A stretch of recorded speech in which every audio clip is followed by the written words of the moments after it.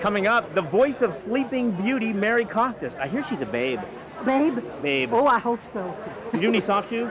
Oh, yeah, right now. Ready? Okay. I don't know. Can we do our feet moving down here?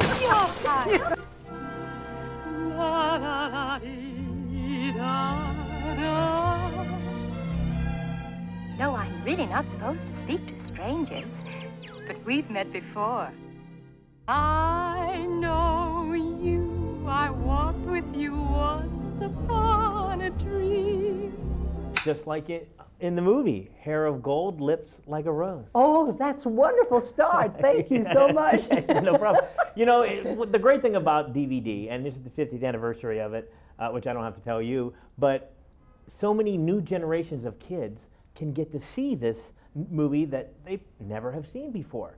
And when I think of that, I think, oh, this is a piece of history being revisited. But when I think of you, I think of the golden age of television. And with the modern technology now, I can literally pull up the little episode on TV. Come out here, will you, kids?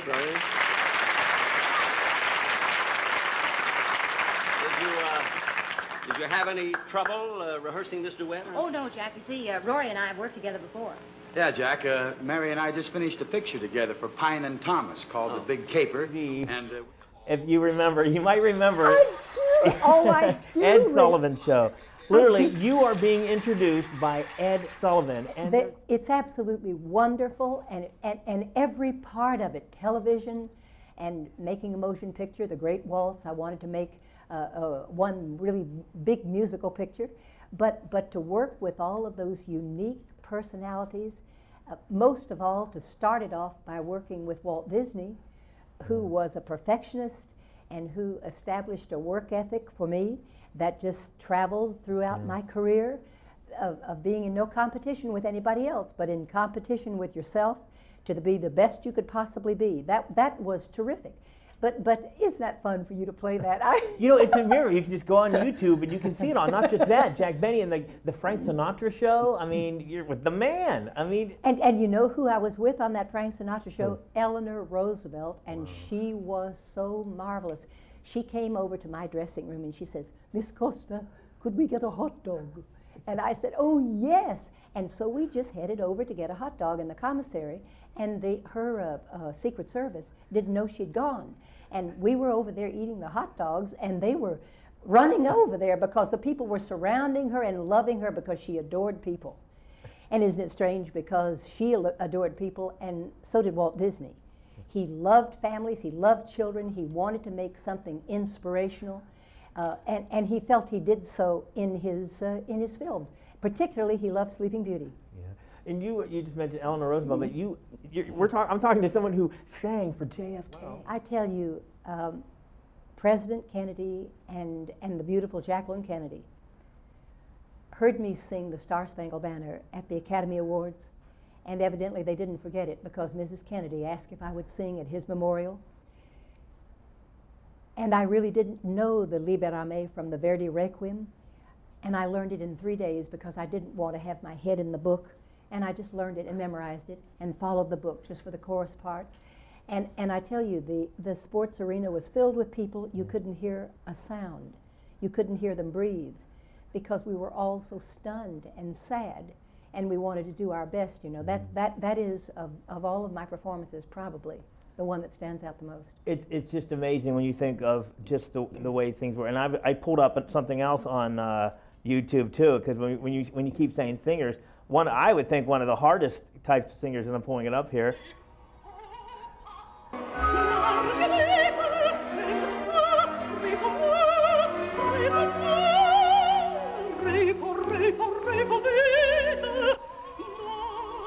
Do you still sing to this day? I mean, do you sing in the shower? Do you sing? You know what? I sing in the shower. No, I don't. I really don't sing in the shower because getting my mouth wet. My mouth is pretty big, you know, from singing so long. Yeah. I do sing. I sing and love to sing. I go into the classrooms, particularly with the younger children, and I go in as the singing lady. They know I am the voice of Sleeping Beauty, but I go in there and I explain to them what the opera is all about. Instead of speaking, we sing. And so if they ask me a question, they have to sing it to me. And one little fellow says, I don't sing. I said, oh, yes, you do. Everybody can sing. No, I don't. And I said, well, what did you want to ask me? And he said, I wanted to know, do you like sports? And I said, do you like sports? He said, do. No, I can't sing. I said, yes, you can. Put some breath under that. You know, get it, let's do it. Well, you like, oh, he found his voice. And by the time we were through with that hour with these children, he had his hand up 8 times to ask questions. I sing to them. That's what I think is necessary now. You were also one of the original Chrysler girls. I mean, did you get a car out of the deal? Did they make sure that you were in the car? Really? Every year. And I had a pink Dodge, and they gave me the first record player in it. It was a little thing that you put a little record on. And the only thing about it is that I had a record of Falling in Love with Love, and when you would step on the gas, it would say, falling in love with love is falling, but it would go up as you accelerated. So they didn't have it perfected. Hey, when you were doing like the recording sessions for Sleeping Beauty, was Walt around? Was he always making sure everything was right? Was he part of the process, or? Walt was always part of the process. He picked everyone in the film, and after you had recorded, you got a call from him, and he talked it all through with you. And if it had to be done again, you discussed certain parts of it. But here's what he said. He said, I want you to know that character so well. I want you to have so many pictures in your head. I want you to know how she feels about the animals, how she feels about living in the forest. And I asked the animator, Mark Davis, whom I just adored, how do you think she feels living in the forest? How do you think her voice would sound? He said, let the forest caress you. The reason I tell you this is because Walt said, I want you to know that character so well that when you stand in front of that microphone, I don't want anyone to read a line for you. I want you to drop all of those wonderful images to your vocal cords and paint with your voice. So that was an ethic that followed me all through my career. Wow, and it's a great movie. I watched it again last night, and I had forgotten just how great. And it took 6 years and $6 million. That's like the thing about it is, Walt didn't rush it. He didn't rush it at all, because in the middle of it, he established Disneyland. Disneyland was opened. And I worked on it from 1952 to 1955. My parts were finished. And you know, you could be called back and forth in between that time. But, and then when it was finally released in 1959, he was satisfied with it.